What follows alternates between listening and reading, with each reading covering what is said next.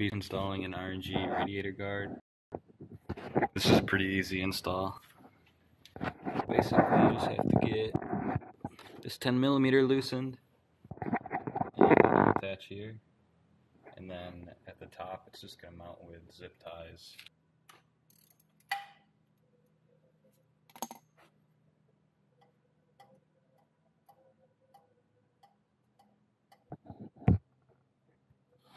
So before I put the radiator guard onto the bike, I'm going to put some of this foam padding that came with it. The instructions just say to cut it into 10mm strips and kind of put it around the perimeter.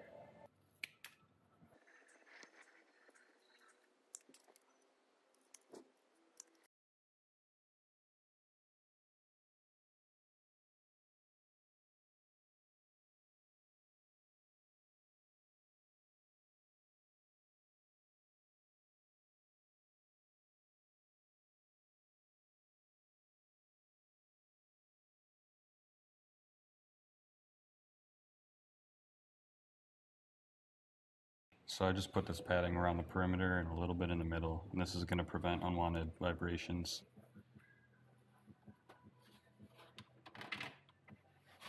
When you're mounting the radiator guard, make sure all the cables go in front of it.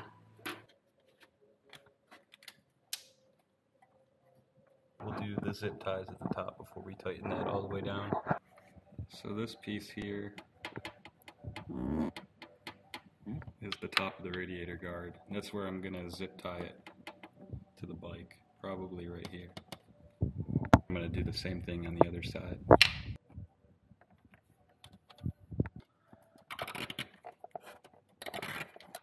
On this side I used where like the horn is mounted, and I just used that to mount to the radiator guard.